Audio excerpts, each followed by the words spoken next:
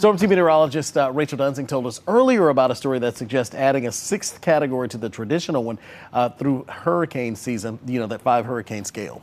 Yeah, there was an actual change that came out of the National Hurricane Center Tuesday. Meteorologist Dave Downey explains.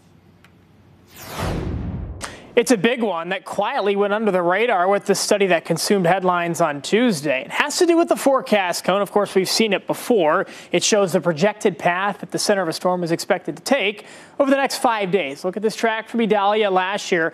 I want you to notice the orange and the red on this map. Those are hurricane watches, hurricane warnings in effect, and you see they're only along coastal areas. Now, here's where the major change comes in for this hurricane season.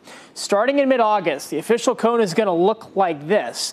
What's the big change? Well, now they're going to include inland tropical storm and hurricane watches warnings for the continental U.S. Just look at all this blue and red. It's obviously a lot more colorful across the state of Florida. This is a hypothetical example from Hurricane Ian back in 2022.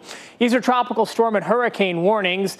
National Hurricane Center says the main goal here, communicate inland wind risk during tropical cyclone events, which of course would certainly apply to us here in the Triangle. Dave Downey, CBS 17 News.